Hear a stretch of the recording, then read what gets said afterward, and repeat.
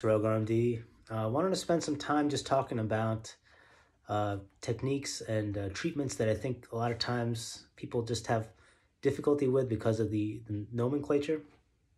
And basically, I'm talking about venous lysis cases. I'm talking about things like thrombectomy and thrombolysis and pharmaco-mechanical thrombolysis. We're throwing these terms around. I think some people know what we're talking about, some people don't. The truth is, we're not talking about complicated stuff. It sounds complicated, but it's really actually pretty straightforward.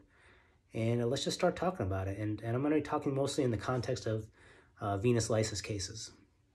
So with venous lysis cases, thrombectomy, thrombolysis, we're talking about thrombo. We're talking about the root word thromb, and that is thrombotic, or basically clots. We're talking about clots, and we're talking about blood clots. So when I did a port, when I was at Stony Brook first year, I remember we made that incision and the blood pooled into one of those blue towels.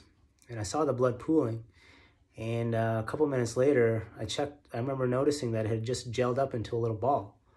And basically that's the blood clot. Blood clots, it's what it does. It's a normal thing. It can be abnormal.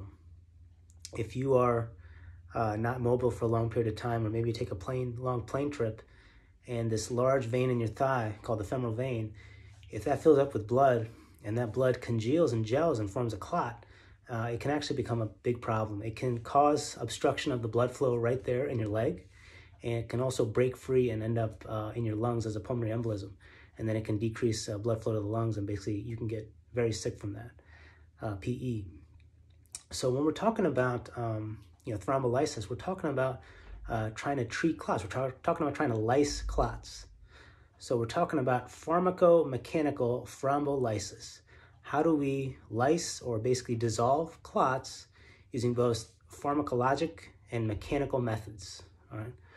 So what are we talking about? Well, when we're talking about pharmacologic, we're really talking specifically about one agent. Now there's a couple different agents, but in my mind there's really only one agent, and that is alteplase, also called TPA. So alteplase is definitely something to look up. I've Googled it before, just kind of read about it. We're talking about a pretty important medicine called alteplase. Basically, it dissolves clots. It's a form of the body's own clot-busting medication, or medicine that it releases on its own. And it's basically an exogenous version of that. And you can get TPA. You can order it. The nurses give it to you. You basically can use it directly on a clot. So different ways you can do it. You can basically spritz it, infuse it right into a clot. If you're inside of a blood vessel, have a catheter up next to a clot, you can visualize the clot on x-ray. You can basically put that medicine right into the clot, and it can start dissolving the clot. You can actually hook up like a sprinkler hose, multi-side hole infusion catheter, and you can string it through the clot, and you can actually drip that clot-busting medicine, that TPA, alteplase.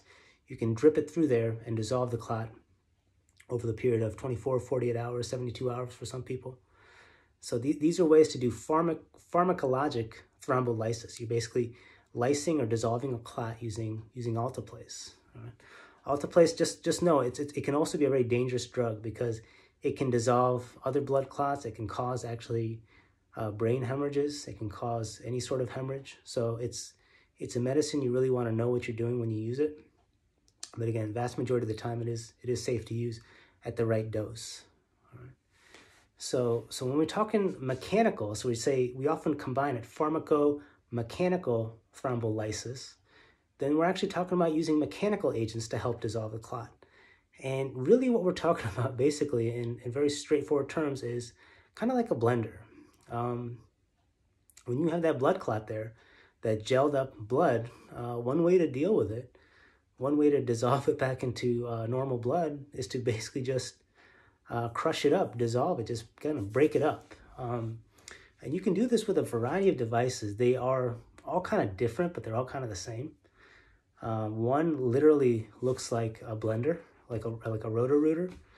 One is sort of like a wire that sort of whips, sort of whipping that wire inside of the blood vessel, shaking that clot loose, dissolving some of it. You actually usually combine this, again, pharmaco-mechanical. You're using that dissolving medicine, TPA, at the same time. So you're using two agents. You're kind of breaking up the clot, trying to dissolve it. If you're working the lower extremity, you might be sending small clots up into the IVC. This is why some people do consider putting in an IVC filter to kind of capture some of the larger clots. But that's what you're doing. You're using pharmacological methods, mechanical methods, one of these devices that basically just acts on the clot and breaks it up just like a blender breaks up fruit or ice. So, so then we're also talking about, there's thrombolysis, but there's also thrombectomy. So thrombectomy, we're actually talking about removing clot from the body. Ectomy, we're basically removing it, taking it out of the body.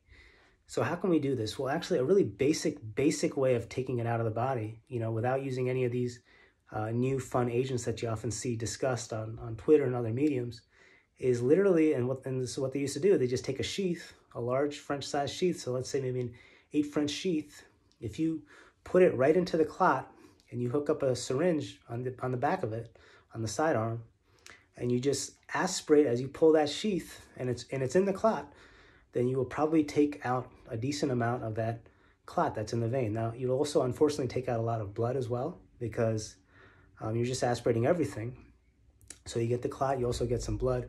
You don't want to lose too much blood, but again, this is a very basic way to perform a thrombectomy. So again, and all these techniques are sort of utilized at the same time.